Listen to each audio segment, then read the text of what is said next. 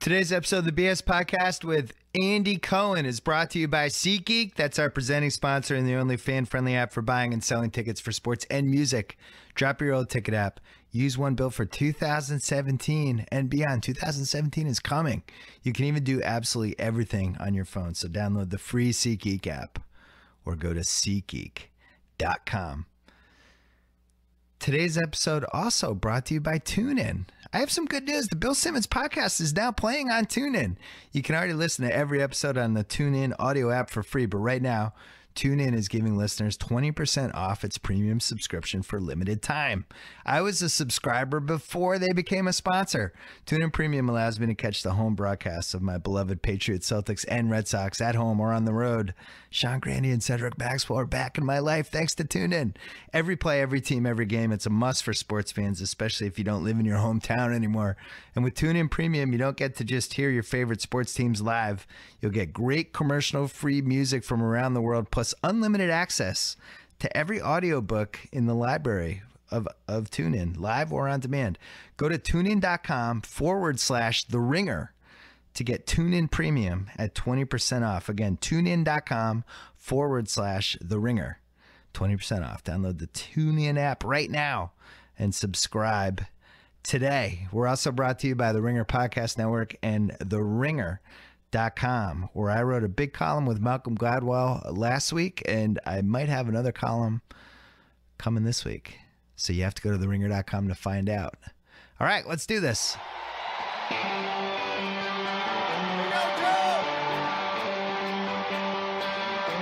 All right, I'm here with Andy Cohen from Watch What Happens Live. Bravo, former executive? Yes, former executive. I was always fascinated by that. You were in charge of the Bravo shows and then gave yourself a show, which I really appreciate and respect. I didn't give myself a show. It didn't really work out that way, but everyone thought that I did give myself Well, who gave you the show if you didn't give you the show? Lauren Zalaznick and Jeff Zucker gave me the show. Okay. Lauren gave me a web show that I was doing after Top Chef and Project Runway, which became the basis for Watch What Happens Live. And so you got some reps. So I was doing the web thing, and then they needed someone to host. We needed someone to host a Housewives reunion, and my boss Lauren said, "Would you want to do it?" And I said, "Yes, I would love to do it." Are you kidding? And then Michael Davies, who you know, came to Bravo and said, "I have this teeny little studio, and if you ever wanted to do the show Andy is doing online on the air, I could do it for very inexpensively." That's Michael Davies' move. He's like a hundred millionaire, and he's always like, I got this little tiny closet over here. I might be able to make it work. Exactly. That's why how it works. Rich. Exactly. And then they said to me, "Do you want to do that?" And I was like, "Yes, absolutely." And so they put it on at midnight once a week on Thursday nights. And that was it? And that was it. And I thought, okay, this is going to be a 12-episode thing, and then it's going to go away. And the truth is the ratings were good. And so it is impossible as head of, even though I was head of programming, if I had gone to my boss and said, I want to give myself my own show and I want to become the face of the network, she would have said, I want you to run programming. What do you think about that? So thankfully for me, it did well. And then they put it on 2 nights a week. And then I was pushing. I was like, I want you to make this a 5-night-a-week show, and then I'll eventually leave my job. And that's what happened. Was there an invisible line that got crossed when all of a sudden celebrities were coming on and feeling comfortable? Because that's a hard place to get to with celebrities. Yeah. I called every favor in the book I happen to have some good famous friends. Yeah. And I called a lot of them to get them on the show during that first 12-episode thing. I got Sarah Jessica Parker and Liam Neeson. Liam Neeson? Exactly. And so he wasn't trying to find his daughter? No, he was not. No, at that point, I think it was between taking films, so he had a handle on where she was. I'm a huge fan, obviously. As you can tell by my Roadhouse thing, I love that genre of movies. Exactly. God, Swayze looks like he's packing a little heat in those mom jeans, actually. I don't know. I thought that was the famous Liam Neeson thing, wasn't he? Liam has the biggest dick on the planet. Yeah, he's like legendary for that, right? Yes, he is. Yes. That's why he's so calm in the Taken movies. That's why he's so calm in life. He's got such good balance. He's like a human tripod. That's exactly right. And he has long legs. So you called in favors. Show takes off. But did you know you wanted to be a TV star? Or it just I wanted happened? to be on camera at the very beginning of my career, but I gave it up pretty quickly because I gave it up quickly because I was told I had horribly crossed eyes by someone that I was an intern for at CBS News at my last internship. That and the fact that that just got in your head? What'd you say? That got in your head? It got in my head. And then also I loved being in New York. And I was like, you know what? I don't want to move to local markets and try to be a local reporter. I think I'd rather just move to New York and try to get a job behind the scenes at CBS News and see what happens. And I wound up spending 10 years at CBS News. And yeah, it was great. And so I kind of gave it up. I gave it up. My dream of being on the air. Wow. And I wound up at Bravo. Barry Diller offered me a job to run programming at his cable channel that he was starting called Trio, which was a channel that wound up being kind of brilliant but canceled. And then I was offered a job by the woman who had been running Trio, who then got moved over to Bravo to run programming at Bravo. And at the time they were starting Logo, which is the gay channel that Viacom owns. And I was like, I don't want to work at Bravo. I would rather go run this Logo channel. I was like, there's no one gayer than me. So like, why wouldn't they hire me? And they didn't hire me. And it's kind of turned out, I realized when I wrote my first book, I had forgotten that story. And then I was like, wow, if I had gotten that Logo job, I wouldn't be Bravo Andy. I wouldn't be writing this book. I wouldn't be the house, like none of this would have happened for me. Go back to Trio for a second. Okay. I like Trio. Oh, you did? Trio had the old Letterman reruns. Trio had... Although they gave Joel Stein a week, and at that point I had my own column at ESPN. I was really bitter about it. You were? I was like, really? Joel Stein gets a week? And then he played the Battle of Network Stars card, which I totally would have played. Yep. And I just felt cheated by the whole thing. And it made me hate Joel Stein. I understand. Yeah. I understand. But yeah, Trio was a cool. good experiment. I love it that you know that. It was a great experiment. It was kind of what... to me, if PBS decided that they wanted to be a little cooler and a little more high-low, then that's what this was. It was a pop culture and arts channel with a lot of original documentaries. It was a really cool channel. Well, you know what else hurt Trio? YouTube took off like in 06. Yeah. And part of the appeal for me with Trio was like, oh, I used to love that show. Oh, they're showing that. That's right. And then it's like, oh, it's on YouTube. It's a really good point. And then that was it. So Bravo you go to. What state is Bravo in? What year do you get there? I got there in 2004. And what happened is they were in production on season 1 of Project Runway. Queer Eye had started. Yeah. So it was the beginning of the big transformation at Bravo. And then after I was there came, 4 more seasons of Runway. We developed and got Top Chef going. We got Millionaire Matchmaker, Flipping Out, The Real Housewives, Rachel Zoe, and it just starts Southern rolling. Charm, Vanderpump, on and on and on. Real Housewives. Yeah. How does that happen? Whose idea is that? That happened through a series of events of a gentleman named Scott Dunlop coming to Bravo with home video of his neighbors in Coto de Cazo, whose hair was blonder, their boobs were bigger. And I don't know what his initial idea for the show was. I kind of remember that he wanted to do kind of a mockumentary kind of show.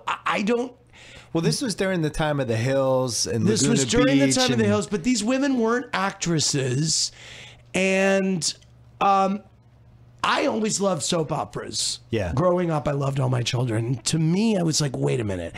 These women live in a cul-de-sac.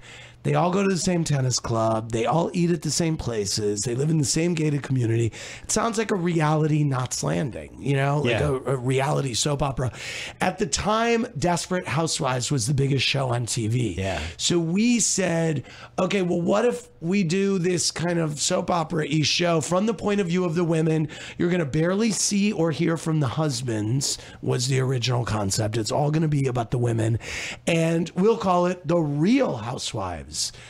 And that's kind of how it started. I remember there was some controversy, right? When like Desperate Housewives, weren't they mad about Real Housewives, or it was a storyline for like a week? Yeah, probably. There was a moment also where at the beginning of The Real Housewives, they all hold oranges. Yeah. And legal at NBC Universal said, oh, we can't do that because Desperate Housewives, they're holding apples. And I remember Lauren Zalaznick, who ran Bravo, said, ABC doesn't own fruit. We can, you know, we can do this.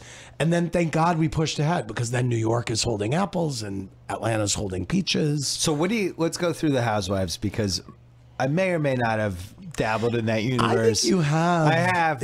My wife liked the New York one and the Beverly Hills one. Yes. We never really watched you Atlanta. Being a Beverly Hills. Beverly Hills is my favorite one. Jam. That's your jam. I really liked that one. Yeah, it was good. I liked who's the tall one who was, oh, I'm blanking. Brandy. Yeah. So I saw her in person, and she was like tall and beautiful. I was surprised. Yeah. You forget, like these are like some Mac Daddy dudes ladies. Love them some Brandy. Yeah. So what do you think is the best, like all around, pound for pound, start to finish, year one through year whatever, just what's been the best one of all of them? Oh my God. You're asking me to pick which city? Not asking you to pick. I'm asking you as a programming executive to just admit what the best one was. Gosh. What brings the most to the table from what you want from the Real Housewives franchise? I would say New York. I don't think I can do it. I mean, hasn't New York had the most twists New and York turns and drama? I love New York so much. Like, I just think, for me, it's the funny. That and Atlanta are the funniest. But then Jersey, you just put the first 3 seasons of Jersey up against anything, and it's like it's like the Godfather trilogy. So it's really hard to discount that.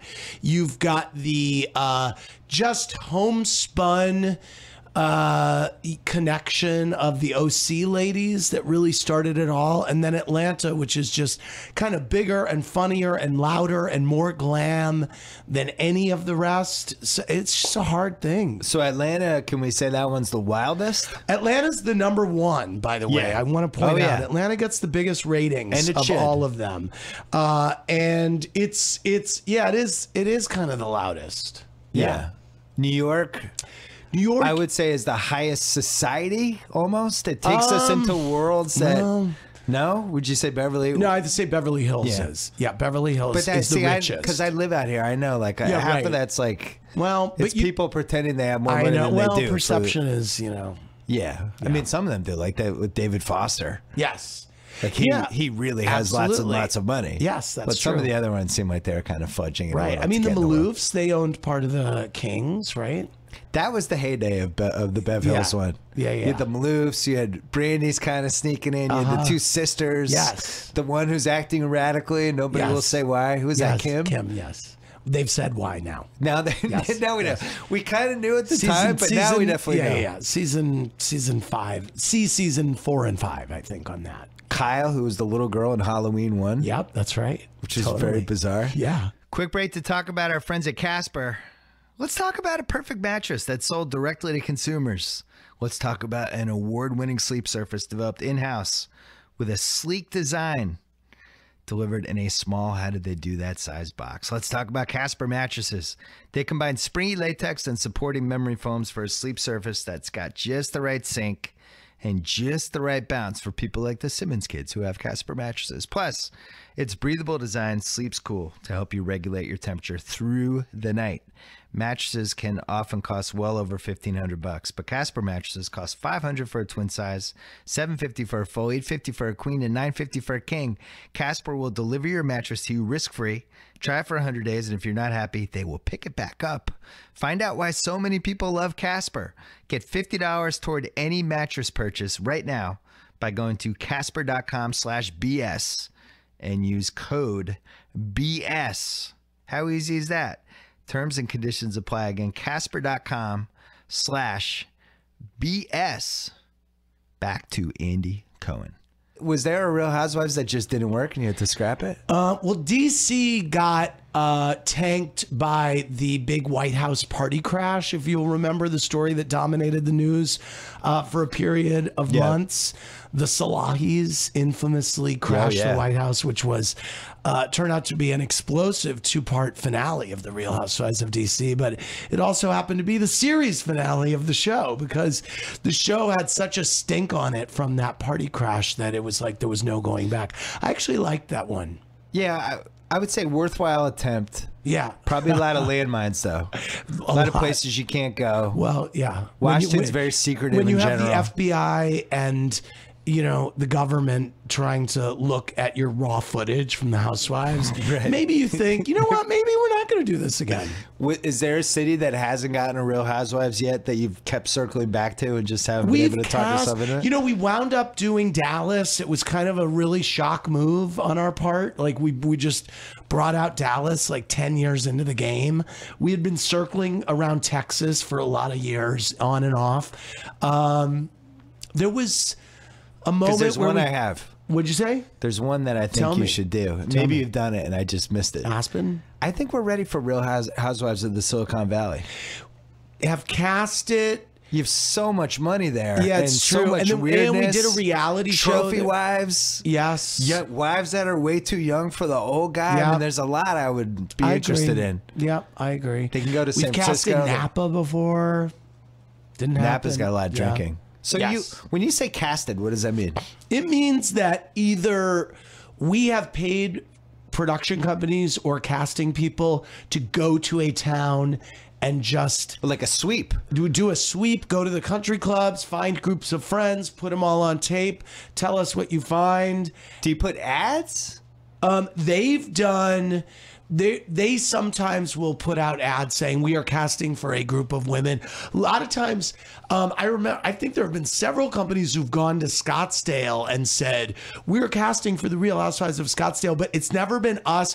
We never sanctioned anyone. It was like, they're just casting and then they plan to come pitch it to us. So it's kind of weird because then I start getting these tweets like, oh, I auditioned for your show. I'm like, it's not really us. It's someone else trying to pitch it to us. It gets a little janky. You know. Yeah. All right. So you go to, I'm trying to think of a Silicon Valley country club. I know. Go to like, are there? Wherever the hell it is, whatever like one of the rich parts of Silicon Valley is. So you just send somebody to the country club and they're just kind of hanging around and sniffing it. Sniffing out the people? Like, I don't understand how that works. So I think you find people in the town who go to a lot of charity events. You start talking to them. Charity events is a good one. Yeah, I mean, you know, you start talking to people. One thing leads to another. There's a famous story about season 1 of New York Housewives. We were down a housewife, and Jill Zarin took the producer to Polo, Bridgehampton Polo, which is a lot of people who are the type that would want to be on a show like this. And that's where she found Bethany Frankel. So, I mean, you know, there you go. Who is the MVP? Probably the biggest star you've had as a housewife? I'm going to say I'd put Nene Leakes up there. I'd put Lisa Vanderpump up there. Got to throw Vicky Gunvalson, the OG of the OC, up there. There's some Teresa Giudice. There's some stalwarts. Jersey kind of freaked me out. I understand, Bill. That was my least favorite one. It just got too dark for me. You want to do a pillow adjustment? Yeah, I'm doing a pillow adjustment. Lisa Vanderpump. Uh-huh. There's like a 25-year age range of if you told me how old she was that I would believe. Well, it's so funny you could tell me she's 85 and I would believe that. At the beginning, it was like... is she 70? Like, it was this weird thing. Is she 40? Is she 80? I believe she's in her, like, early 50s. Look it up, Tom. Early 50s? I think she's like 50. No way. She's 56. Okay. So then she's 68. Okay. Right. Okay. Well, no, then she was able to change it on Google very quick, you know, on the web. That's hard to do. You know what I mean? I love The Husbands, which was, I thought the best part of the Beverly Hills one was the husbands, because you have Ken, yes, the Lisa husband, who's walking around with the poodle. Yes, he's got. I don't even know how to describe his hair. He's open about the fact that he never has sex with his wife, which is like they might have sex once a year, which is always fascinating to me. Yeah, it's like her birthday, right? Yeah, or Valentine's. See that guy, you had the real estate guy who's married to Mauricio, who's clearly very Italian, and I don't know. I just feel he's a Mexijew. Is it Mexijew? Yeah. What does that mean? Mexican Jew. He's not Italian? No. His name's Mauricio and he's not Italian? It's weird. I know. I kept waiting for like the huge adultery scandal with him, but apparently that's not happening. I know. Kim, they seem to really. What's her name? They love each other a lot. Not Kyle Kim, Richards. Kyle. Yeah, Kyle keeps them happy. Yes. Nice kids. Some of the kids blossom out of this and become. Well, I mean, Gigi Hadid. Gigi's like she was on Kimmel's show a month ago. Yeah, she's huge. But I do like the husbands. Who do you think's been the most entertaining husband? Oh, that's a really good question. Simon Van Kampen, early New York Housewives, was quite entertaining. They're usually entertaining, maybe for the wrong reason, you know. All of those answers are wrong. It's Ken. Ken's the best. What else would you want from Ken? No, I get everything walks from around Ted. holding a small dog. No, it's I like get he's a Bond villain. I know. I get everything from Ken. You're right. What was they had that guy who was living at his house? The guy who betrayed them? Cedric, season 1, yes, he betrayed them. That got weird. Yes. How much stuff have you had to cut out of these shows because Bravo might have gotten sued if the wrong information came out? Or well, I mean, they all sign releases, but yeah, I mean, there have been some tricky moments. Yeah. Tricky. That's a very evasive answer for somebody who's written 3 books. That's right. You're saving that for book number 4? No, I mean, look, I'm saving it for when the show's off the air, and I'm not. None of these shows. How many shows are going now? There's 7. There's 7, and there's no. Everybody wants us to do a Housewives All Stars, and I'm like, look, when the gas is running out, we'll throw 10 of them on an island for a month, and then it'll be great. Housewives All Stars? Yeah. Well, what does that even look like? What does it look like? It looks like you're putting them in like the Bahamas. What would the world look like if you had Tamra, Phaedra, Erica, Jane, Dorinda, and Ramona on a boat together? I mean, what isn't awesome about that? A boat, an island, a confined space. Like Cabo? Yeah, for sure. 2 months? Yes. 2 weeks. I think confined space. Like confined put them in a zoo. Yes, confined space. Hot box environment. So when you film those reunion specials, which is really the bread and butter, there's so much. What do you split them into 3 parts? Oh yeah, I'm always the guy who, at lunchtime, I turn to the producers and I'm like, you guys know that we're working on a 3-parter now, and they're like, no, we do not have enough for 3. 2. I'm like, I haven't gotten to this, and then I'll leave and I'll be like, we have 3, you guys, and there have been 1 or 2 times in Atlanta where I'm like, we're looking at a 4-parter. 4-parter. Yeah, we did. I think we did a 4-parter once for Atlanta. How long do you have them trapped in that confined space? That's a hot box. That's like about a 10-hour situation there. 10 hours? You know it, Bill. What? Yeah. First of all, there are some spackling breaks where you got to respackle the houses. There are some lunch breaks you have to factor in for some walk-offs. You have to factor in for some I love the walk-offs. Nipple tape. They always have to come back. Nipple tape. They got to come back. You got, sometimes around 5 o'clock, they want us to start popping bottles to get them through the next 3-4 hours. And then if daddy has a dinner reservation, he starts getting cranky around 7-8 o'clock. And I'll be like, you guys I have a dinner at 9. So I would say that would be the hardest on you. Yes. Like, what's your process? Do you have like a giant, all these index cards that you're trying to remember to go through? My process is that I'm actually an executive producer of the show all season long, and I know every inch of what's happened. So I'm in. It's like you with basketball. What's your You don't need anything. You're ready to go. That is true. I don't need anything. Right, I'm ready to roll. Go. So you're just going boom. Do you ever feel like... Don't you think they should do reunion shows at the end of basketball seasons? Why are you not doing that? It'd be amazing. I mean, with the team... I would love to host it. By the way, talk to the NBA. It's like... I want to do the reunion show for the Warriors this season, and then you get them all together, and then. What's funny about that idea I think is that's that actually like an amazing idea. no, but what's funny about that idea is it would be so great with Russell Westbrook and Kevin Durant and Draymond Green. Like Right. Kevin, Russell was really dismissive of you early in the year. And Right. him just sitting there stewing. Right. Russell would definitely walk off at some point and then have to come back because contractually you have to come back. Right. That's a great idea. It is. Well, you know, they do. I know it's not your network, but they do that Basketball Wives show. Yes. Which is, it feels like that should just be on Bravo. It bothers me. It does. It's a And little more feels ratchet. Well, that's what I than, mean. It feels like you could do a better class version. Right.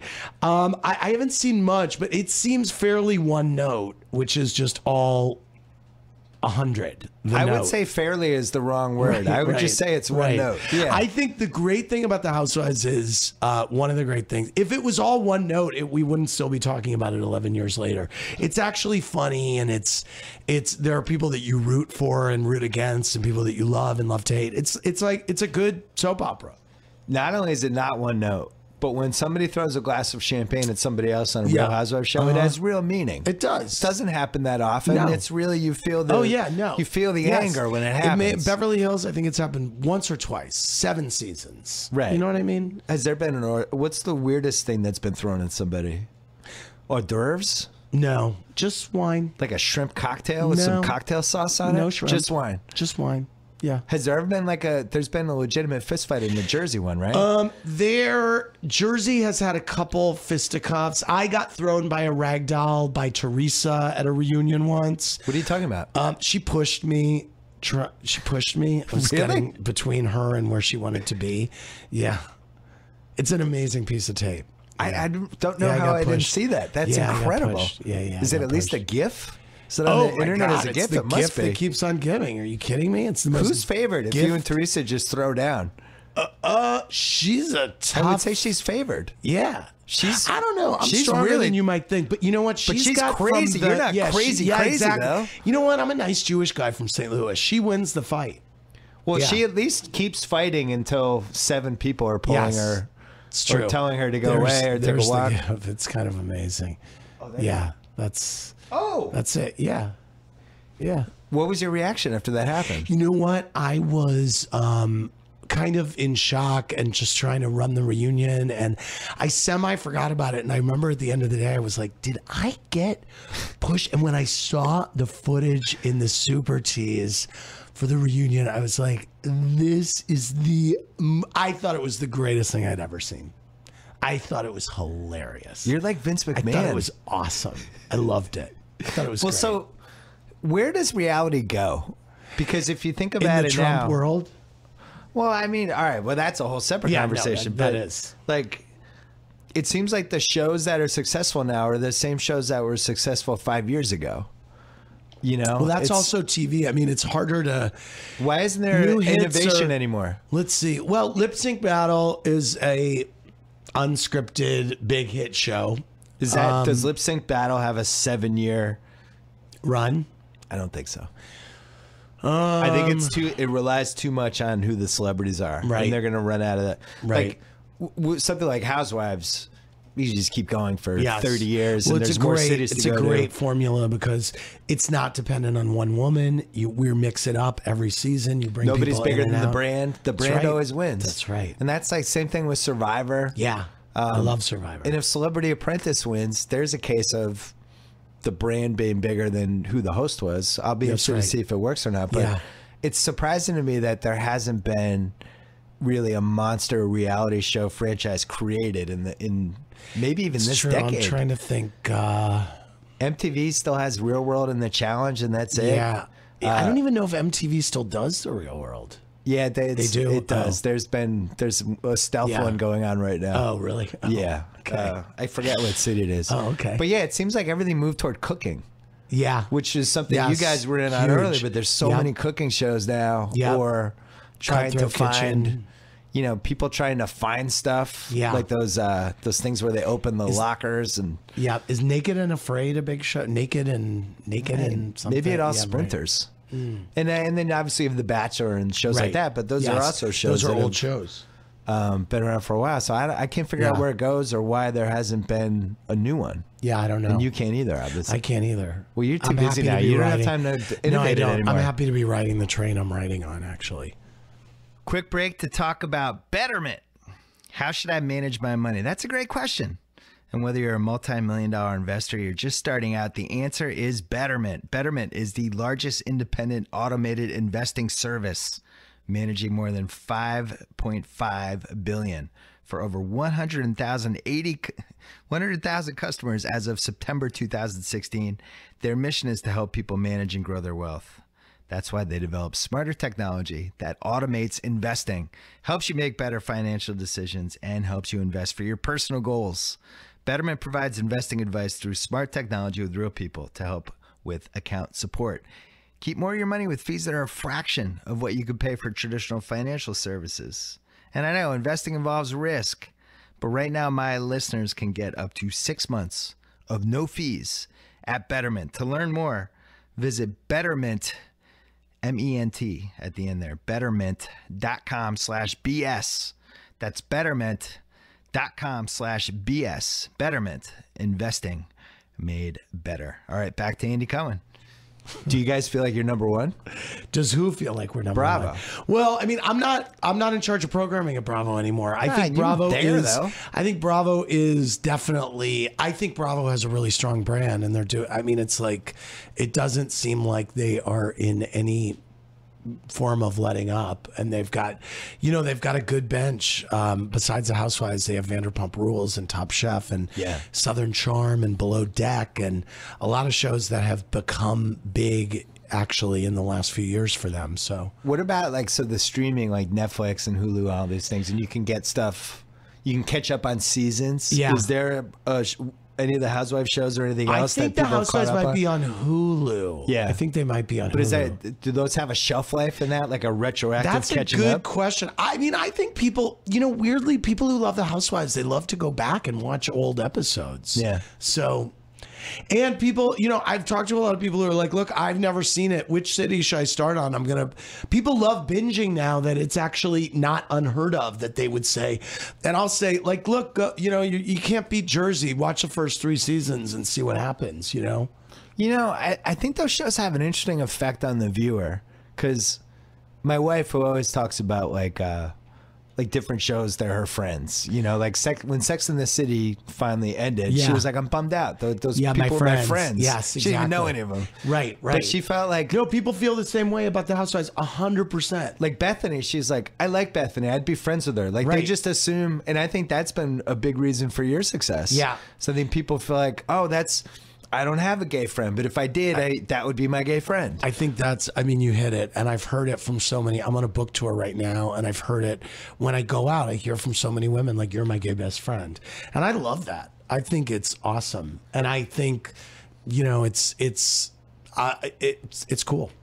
My wife thinks there should be a Match.com to match up married women with gay friends. That's like her billion dollar idea. That is a great idea. She's like, I would just I never get to it, and it's like there's just be a website. I'm like, all right, well, I don't know what that website would be called. It would be called GBF, and GBF. Gay guys looking for. That's it. Yes, you could start that. I also have a reality idea for you. Okay. I get a co-creator thing, and that's it. But you can do it.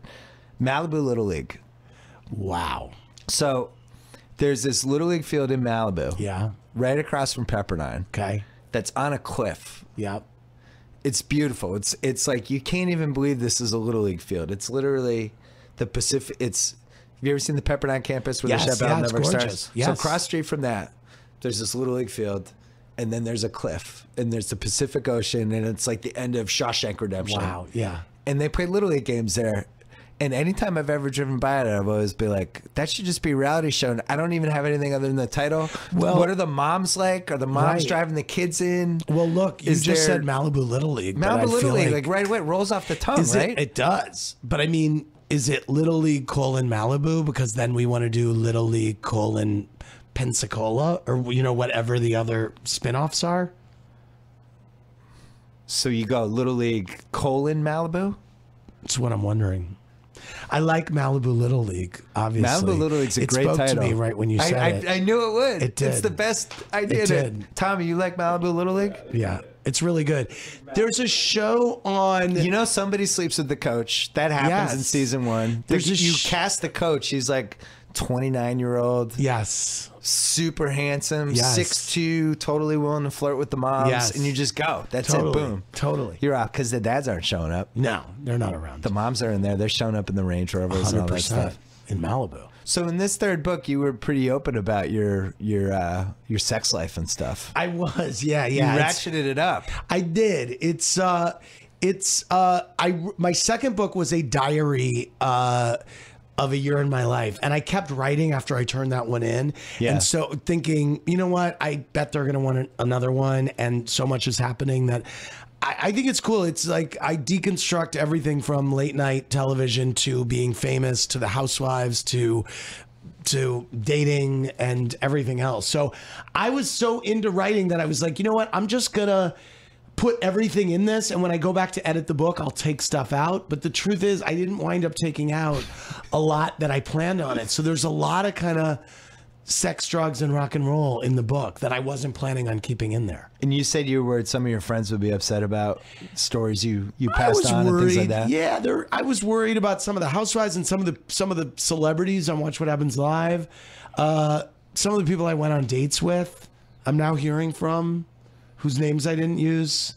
Oh, they were upset that you didn't mention them, or that you mentioned them and used pseudonyms? I went on a date with someone who was a bartender on my show, and it was like a really boring date. And he texted me like a screenshot of the page about the date and was like, you know, I actually had a really good time on that date. I'm like, okay, well, I didn't. What's it?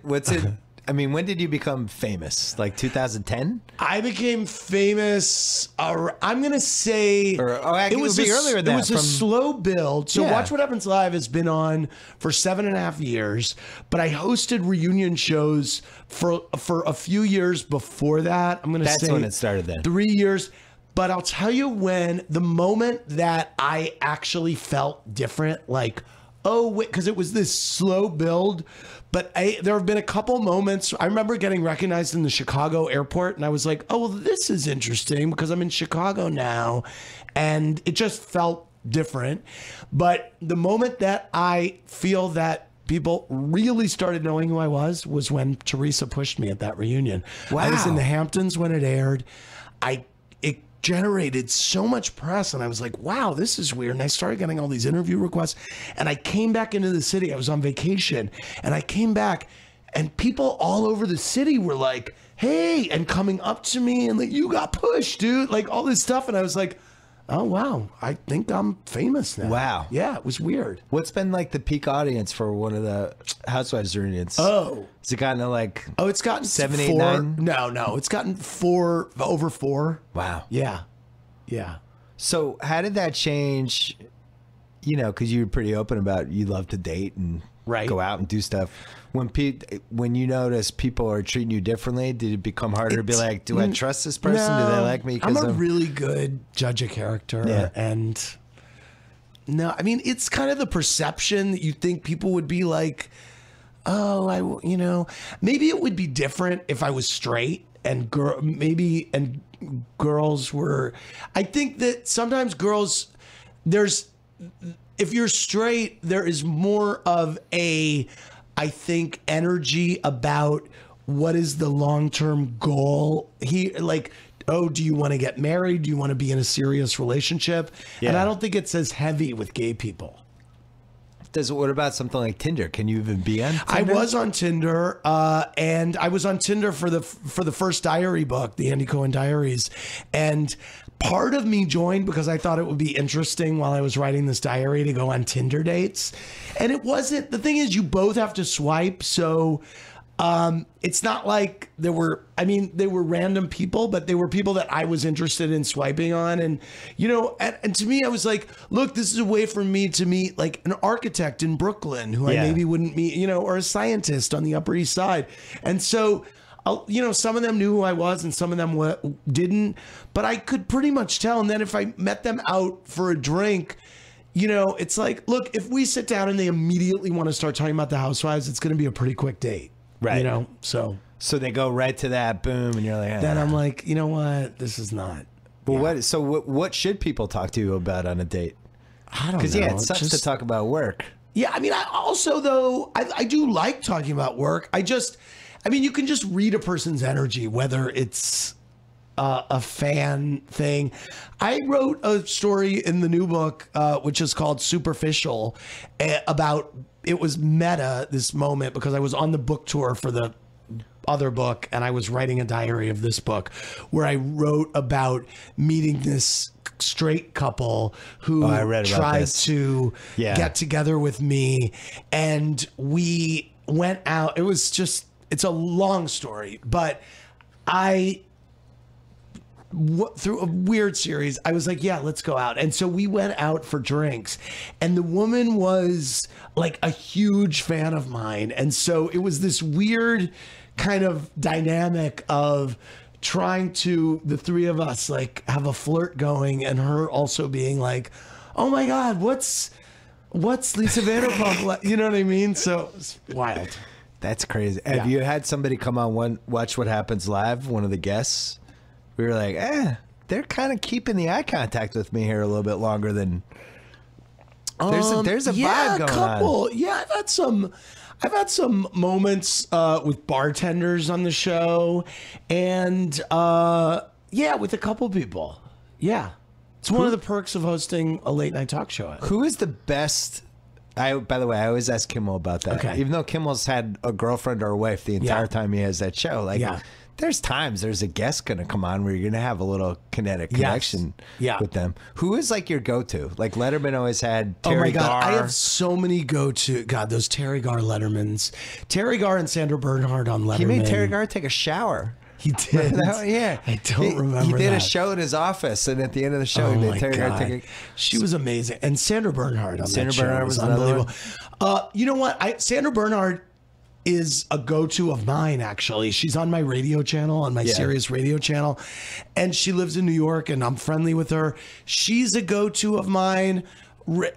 Rachel Dratch is a good go-to. I mean, obviously, I call the Housewives, my kind of broadcasting role model is Howard Stern. Yeah. And I feel like no one goes there in late night. I feel like I go there in a way on late night in a way that the other hosts don't. And I don't know that you can go there on network TV in the way that I do or Howard does. You can't. And I think that I do. The reason I do it is because I started doing it with the Housewives. And then I just was like, well, this is my deal and my shtick. So if you're coming on my show, I'm going to do it with you too. But so I view the Housewives as my whack pack. Like Howard Stern has his whack pack. And so they're my bread and butter on Watch What Happens Live. And then there's a whole galaxy of other people who I just love having on. You know, it's funny you mentioned Stern because you have the same skill that he does. And part of it is a skill and part of it is people know what they sign up for when they go on the show. 100%. They're on your show and you're going to ask them stuff. Right. And it's like, that's part of the deal. Right. And, we don't pre-interview our guests. Yeah. And it's like, they're a dick if they don't answer the questions. Like, why the fuck did you come on then? Right. Right. So you have them trapped, which is how Stern operates. And he not only are they trapped, but I'm live. Yeah. Like Stern is too. So I'm the only live show in late night. You can't stop tape or else you're going to walk out. Right. Which is, I mean, and by the way, I'm kind of excited for the first guest to actually leave during the show. That hasn't happened yet. That has not happened yet. Have you felt like a guest was almost had the deer in the headlights? Like, oh shit, I went too far. Several, yeah. There was a moment where Alicia Silverstone was on with Padma Lakshmi, and Alicia Silverstone had that thing where she talked about that method of feeding your baby where you chew up the food and spit it in their mouth. I remember this. And it was a big controversy, and I brought it up, and I could tell immediately that she didn't want to talk about it, which would have been sign enough for me to change subjects and pivot, which I will because I don't want anyone to be uncomfortable. That's how I feel too. Padma didn't see her eyes, and Padma was like, what? That's gross. Why do you do that? Like, and she then wouldn't leave it alone. And I was like, oh God. And during the commercial break, it was like, because we're live, and Alicia Silverstone looked at me, and I was thinking, and I think even her publicist came in, and I was like, I'm so sorry. Like I'm off this. I'm through talking, you know, whatever. So there have been a few times like that. And the funny thing is, it's fucking weird, and I'm glad It's you brought it weird. up. Who chews their food for Right. their kid? Oh, that's I've never weird. heard Yes. of such a thing. Yeah. No, that's weird. But it's weird to be. It's so fun and weird and interesting to be live. You know, you actually don't know what's going to happen. I mean, I could tell. We went to see you, I think in 2000. It was like October 2014 because we were putting together the Grantland basketball show, and we wanted to have a set like your set. Yeah. So we were like, let's just go. I know. Called I Davies. go, are you trying to rip my show off? No. God. Ours No, ended up somehow being weren't. nothing like your set, even though. Right. Because what I was intrigued by was, could we have the show here, but the 20, 30, whatever people like right here? Mm-hmm. And the way ESPN does TV, we just couldn't do it. It had to be like way back. But when we showed up, I just couldn't believe how small it is. And TV's always smaller in person. Yeah. But you have everybody like packed in on each other, which you like though. You like the energy of it. We just announced yesterday that we're moving to a new studio. I saw that. I was almost disappointed. It is going to look exactly the same. There's just kind of it's like moving from a Tic Tac to a studio apartment, basically. And our audience which was 22 people, is going to be like 48 people now, which is huge for us. But it's still gonna feel the same. So what do you think that does for the show? I think it's basically just more people reacting. I think it's going to be more people in the audience. And for me, I've been doing this 7.5 years. And so for me, it's going to be a great kind of energizing change. But I feel like for the audience, it will still feel as intimate and authentic. I think that's what people love about the show. It's totally authentic. It's an authentic half hour in a world of stuff that's kind of pre-produced and set up, and there's a lot of pre-interviews, and there's it's like, oh, you recently went to Mexico, tell me about that, and telling the story. So I love it that the guests don't know what they're going to get into. Last night I had 50 Cent and Leah Remini on, and I asked 50 Cent about the last time Vivica Fox was on. She alleged that 50 Cent was gay on my show, and that was one of those great live TV moments where I was like, hold up, what? Right. And I was like, and I turned to the camera in the control room. I'm like, kill the game, kill everything. I am not dropping this subject for a half an hour. Like, we're beating this to death. So we start getting into it, and it's a whole thing. And then 50 Cent starts responding on Instagram. It was great. So last night was the first time 50 Cent had been on since this happened. So I'm sitting there, and I said, by the way, last time, I got to ask you, Vivica Fox was here, and she said this, and he said, well, that's because I let her lick my ass. And she maybe thought that only gay guys let that happen or something. And I was like, wait a minute, hold on. And then Leah Remini's like, wait a minute. And I'm like, okay, we're staying on this topic. So, I mean, we beat this topic to death, but it was so awesome. And, this wouldn't happen anywhere else. You're not going to, and by the way, if I had said to 50 Cent's people, by the way, I'm asking him about this gay thing, of course they would have shut it down, and none of this ever would have happened. So it's great. So what do we think the answer is? What about him being gay? I don't think he's gay. Yeah. It's a really interesting counter. Yes. To the whole thing. And it seems like a very hidden way for him to make Vivica Fox kind of look bad. Exactly. And now she is posting on Insta. It's like she has challenged him to go and watch What Happens Live together, which is, of course, my fantasy. Oh, that would be like your Super Bowl. Great. Yeah, exactly. Have you had one where you had the two guests where it's almost like you're pitting them against each other in a way? We've had two guests. We've had guests on that don't seem like... We've booked people purposefully that we've been like, oh my God. Like we had JWoww from Jersey Shore on with James Fry once, or we had the author. We had Jenna Jameson with Clay Aiken. We had Dan Rather and John Mayer. We had Connie Chung and Matt Harvey from the Mets. Like, so we've had weird combinations of people that have just been fun. And then we've had other combinations that all of a sudden the show starts and you're like, oh my God, they hate each other. And everyone on Twitter's like, oh, your guests won't look at each other. What's going on? So you think they hate each other going into it, or just it's an instantaneous? Sometimes someone will say something. I think it was Joan Rivers' last appearance. She was on with Maxim from Dancing with the Stars. Yeah. And he said something to her during we do a live promo at like 10:40 p.m. Yeah. And we bring the guests in for it. He said something to her and she flipped on him and was like, she said to me before the show, just watch, I'm going to eviscerate this guy on live television. Oh, no. And I was like, oh my God, what's gonna, and then he got her back during, like within 5 minutes of the show, he revealed to her that he was like Jewish and a refugee and something where I saw it flip and he got her back. And I was like, oh, thank God. Because, you know, Joan Rivers, when she turned on you, there was no one more loyal and awesome than Joan Rivers. But I have seen her turn on audience members who heckled her, and also just, you don't want to piss off a drag queen with a microphone, a rabbi with a microphone, or Joan Rivers. That's the or three? a comedian, or like a comedian. Just be careful with drag comedians. queen with a microphone. Oh, drag That's queens a good with a one to mic are remember. brutal. Yeah. Just Kate, you write that one duck down? and cover. Okay. Just duck and cover. But yeah, no. So that was a wild moment. There was a moment where there was a Real Housewife who came on and she was sitting in the second seat. There is no second. There's only 2 chairs on my show, but I have 2 guests at once.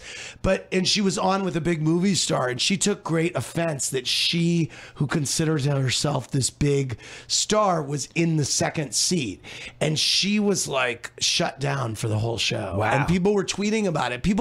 And I came back from commercial break and I'm like, people are tweeting that you seem very guarded and pissed off tonight. Is something going on? She's like, no. I'm like, all right. Who is the most beautiful person who has been on the show? In person, that you were like just. You know what? J-Lo always. Everyone says J-Lo's the I'm telling best. you, she really does stagger me in person. She is quite, and I've had a galaxy of beautiful women on the show, but she definitely is someone that jumps out to me. Yeah. I like that question because everybody has the first answer. Everybody has somebody that blew and it's them hard away for me to some remember reason. because it's been 7.5. It's like, it's a lot of people, but she's definitely up there. Can I ask you a celebrity culture question? Yeah. Don't you feel like we have to be Team Brad or Team Angelina in this whole thing? I feel like I have to pick sides as if two of my friends were getting divorced. I feel like there's no doubt about whose side. It's Brad. She's nuts. Thank you. She's nuts. Everyone in the ringer made me feel bad because I was like, I'm Team Brad. What? He's just this dumb stoner who he was married to Aniston. Yes. Angelina got him into her fold. Right. All of a sudden he's got 6 kids and 4 houses. And you have to look at the history of her terrorizing. I had a big scandal recently with Melissa Etheridge, who came on my radio show and started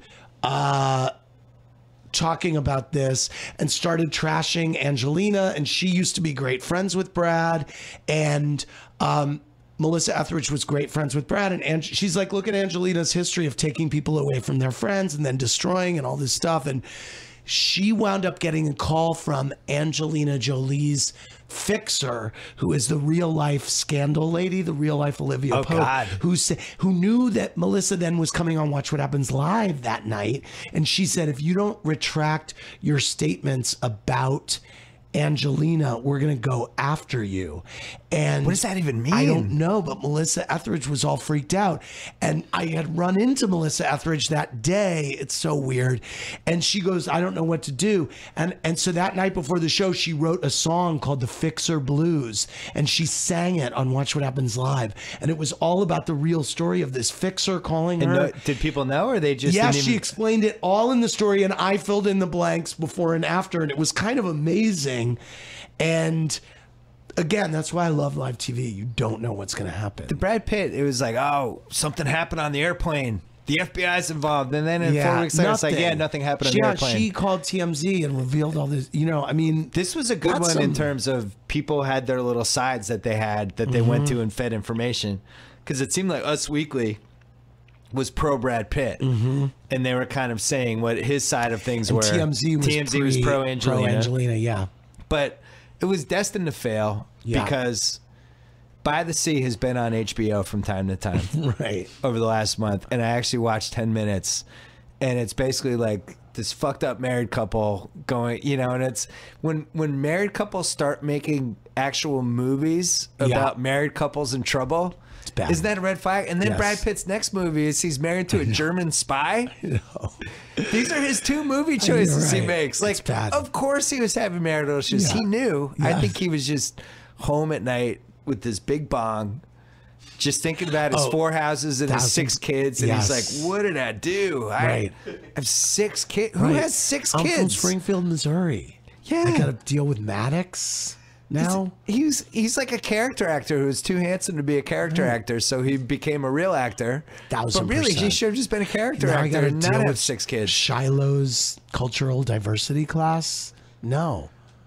Yeah, I mean, he might have more than 6 kids. He might. I feel bad for him, though. I do too. You don't think there's any way him and Aniston get back together, right? No. I mean, she's married. It's over. She's probably bitter. Yeah, I think that's over. Aniston, Angelina, and Brad, we're never going to top it. No, for a celebrity story. I think it's the peak. Yes, it's the peak story that we'll ever have. It's true. It's the most angry I've ever heard my wife and her friends about anything. Right when he left, just everything. Yeah, and people forget like Angelina. All the women were out on Angelina, and then she pulled them all back because she did some really cool things. You know, Audrey Hepburn, humanitarian. Yeah, wrote some great editorials. Right. All the way she raised attention to breast cancer. Right, and it seems a million years ago she's making out with her brother and all that stuff. I don't know where she goes now. Angelina. Yes. Is she a movie star anymore? That's the question. She hasn't. The Lara Croft, like those type of movies, those are 10 years ago. That's what I'm saying. Yeah, that's what I'm saying. And it's Brad Pitt. I don't know. He really hasn't since Moneyball. He's gonna. Yeah. He wasn't very good in Allied. I heard. I hadn't seen it. I haven't seen it. Yeah, he looked pretty like going through the motions. Yeah, I haven't seen that. She only has Maleficent too. That's the only thing she has. Oh, Maleficent too. Yeah. Her gimmick in the mid 2000s was, I am the best looking woman in the world, and I could steal your husband in 5 minutes. Right. Don't leave me in a room alone with your husband. I will take him. Right. And I'm also a good actress. Right. Now I don't know what her gimmick is. I don't either. Her gimmick is I have 6 kids and I got a flat in my house in New Orleans and then my house in Paris. Now and all it's that weird. Stuff. All right, so your book tour, where you heading? Where else are you going? I'm almost done. I'm going to Miami tomorrow. I'm going to DC next week. I'm almost done. And then what happens? Great. And do you write book 4? How many? Yeah, I'm gonna do book 4, but I just chronicle your life in these books. No, I'm done with the diaries. Okay. It became kind of emotionally and existentially exhausting living my life and reporting on it for publication at the same time. And so I am done with that. I love to write. I love these books. I'll get another idea at some point and then I'll just jam. But right now, I'm just focusing on Watch What Happens Live. And Malibu Little League. Malibu Little League, we have that. Yeah, Tommy's ready. Tommy's ready to do stuff with it. Malibu Little League. Malibu Little League, and that's all we have. Aspen Little League. I feel like this is the one that is the maybe like Bridgehampton Little League. Like it's Hampton's Little League. Hampton's Little League. It's only in the real like super high end. Scratch Pensacola. It's like really like Star Island Little League on Miami. You know I have 2 goals. I have big ratings as one goal, and then the second goal is the critical piece somebody writes about how we're exploiting the kids. Yes. Oh, yeah. That'd be great. Oh, that'll just happen. Typical reality. Meanwhile, the 12-year-olds are the real victims. Those would be my 2 goals for this thing. Yes, exactly. Andy Cohen, this was a pleasure. Oh, I forgot one last question. Yeah. How did you get Andy as your Twitter feed? I bought it off some guy who didn't realize it was me buying it off of him. When was that? How many years ago? So many years ago. It's an amazing Twitter handle. When I first joined Twitter, I tried to get it, and I threw an intermediary, and the guy was like, no. And then it was Bravo Andy. And then a couple years after that, we kept offering, and he wanted what I thought was a lot of money. And then suddenly when suddenly I was like, wait a minute, this actually isn't so much money, and this is valuable to me. And so, I got it. Awesome. Yeah. All right. Well, I'm coming on your show at some point. I'm so ready. I would absolutely love it. Yeah, I don't know who you'd pair me with, and I wouldn't have a story about how somebody licked my butthole, but I think I could be a good guest. I think you'd be a great guest. Yeah, 100%. Maybe not I couldn't cross the 50 cent line. Right. Yeah, that's fine. There are other lines that will be. Is crossed. that the craziest thing somebody said on your show? No, dude, it is unbelievable. We had Scott Eastwood was on, and he talked about.